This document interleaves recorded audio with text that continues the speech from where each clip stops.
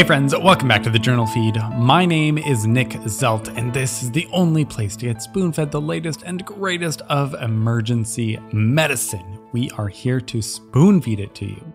All right, let's take a quick look ahead at everything we covered from last week. If we can scan faster, then people don't need to stay still for as long. This might matter for pediatrics. From the second article, we're not perfect. Admitting as much could bring you some wellness. And then the physiology of right heart failure to help us all diagnose and treat it. After that, ACEP weighs in with new clinical policy statements on acute heart failure. And they're pretty good too. And then finally, dexmedetomidine. Not something we talk about much here, but we'll go over some of the finer points of its use. Now, if you are hearing this right now, then you are not currently a Journal Feed subscriber. What's the deal? And so you're not receiving the full Journal Feed podcast, you're only receiving a portion of the past week's articles. Don't worry, all the articles are good, so you're still getting good articles. But if you would like to get full access to both the podcast and the blog, then you'll have to become a member. All the details for that are at journalfeed.org. And remember that we don't ever want anyone to think that money is a barrier to them giving the best patient care possible. And so if you're having any trouble affording a subscription, please just get in touch and we can help out.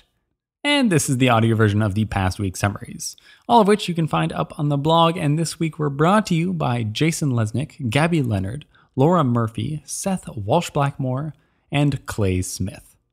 So without further ado, we bring you the first article titled Impact of Faster Computed Tomography Scanner on Sedation of Pediatric Head Computed Tomography Scans in 2 Large Emergency Departments, a retrospective study out of the Journal of Pediatric Emergency Care. Doing scans on kids is something we try to minimize as much as possible, and one of the reasons for that is that it's scary for kids. Not all of them understand exactly what's being done, and they don't necessarily understand that they have to hold still. If the kid moves, causing too much motion artifact, then the scan's pretty much no good.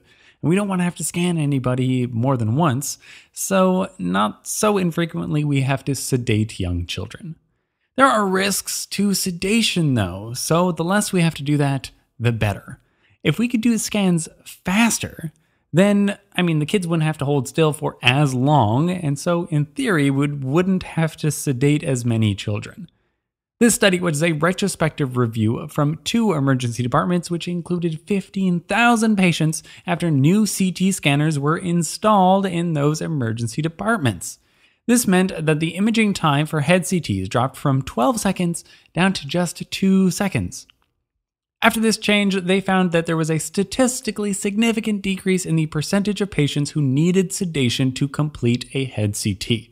It wasn't really an enormous difference, just a drop from 8.4% down to 7.5%, but that's a difference nonetheless. Patients that did require sedation had a slightly longer length of stay, an average of 37 minutes. Now, the most frequently used medication was midazolam. That didn't change before or after. But after the new CT scanner was put in place, there was significantly less use of propofol. Actually surprises me just a little bit. I think that propofol would be a pretty good medication for this kind of indication. It's really quick on, quick off compared to midazolam that's going to sedate people for a little bit longer. Now, and of course you wouldn't have to give that much either. You just have to give them enough so that they hold still for literally 2 seconds. All in all, with these new scanners, there was a pretty minor change. But the less kids that have to be sedated, I'd say no matter what, the better. Especially since kids that need to be sedated are significantly younger than other kids. Here, the average child that needed to be sedated was 2 years old compared to 7 years old for those who did not need sedation. In a spoonful, faster scanners meant less sedation for CT scans of the head in a pediatric emergency department population. That's a good change in my books. So if you ever have the choice between a new, faster scanner and an old one, take the new one. Okay, we're going to skip on over to the third article, titled Right Heart Failure, a Narrative Review for Emergency Clinicians out of the American Journal of Emergency Medicine. The right ventricle is very much the less loved ventricle, but I'm telling you that just as much blood passes through it every minute as the left ventricle, and so it's just as important. Patients with right heart failure teeter on the very edge of their physiologic bounds, so understanding that balance is important to diagnosing and treating these patients.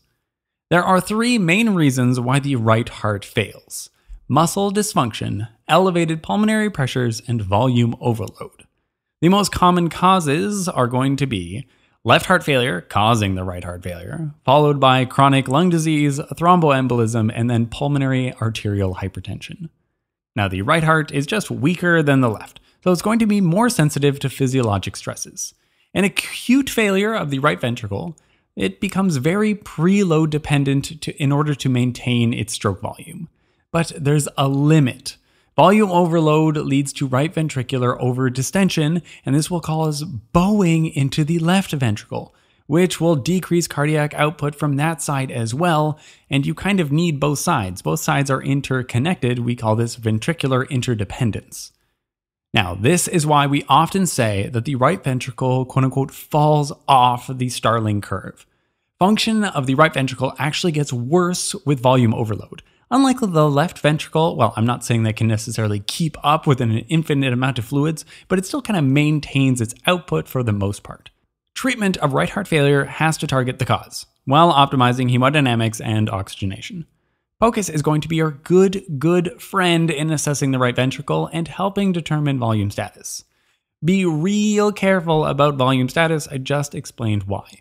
Hypovolemia is not good because, as we said, we need to support the stroke volume, but hypervolemia obviously isn't good either. Get your ultrasound probe out and have a look at the right ventricle and the IVC, and then think about using small boluses. We're talking like 250 cc's at a time. Have a low bar for vasopressors in hypotensive patients. Dobutamine or milrinone might even be needed for inotropic support. Now, do I need to tell you that hypoxia and acidosis are bad? Probably not, but I'll do it anyways because these things are bad. Both hypoxia and acidemia, as you may recall, cause pulmonary vasoconstriction, and that will increase afterload, making the right ventricle work even harder. Remember that the number one cause of right heart failure is going to essentially be that afterload when the left ventricle fails. Now, you can reduce afterload with pulmonary vasodilators like nitric oxide or phosphodiesterase inhibitors. Okay, back to hypoxia. You may be very tempted to intubate these patients, but you should avoid it if at all possible. Right heart failure is essentially the poster child for peri-intubation arrests. High-flow nasal cannula and non-invasive ventilation should be done and done as much as possible and probably as soon as possible. If you absolutely must intubate, then don't be shy with the vasopressor support prior to intubation, and try not to bag these patients. Put them directly on the vent so that you can minimize plateau pressures and PEEP to maintain your preload.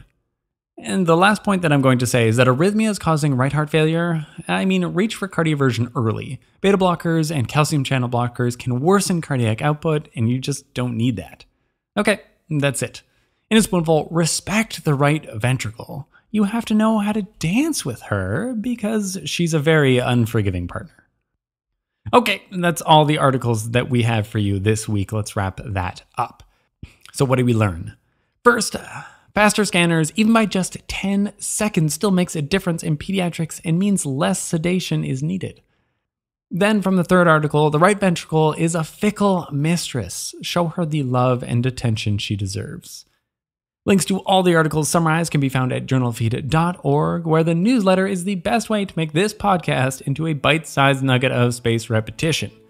Now, if you're feeling a little bit of FOMO, you're thinking, hey, I only heard 2 articles, I'd sure like to hear 5, then you'll have to join us over in the members feed. Our goal here is to provide better patient care through spoon feeding, and so we're trying to help you keep up with the latest research, one spoonful at a time. Thank you.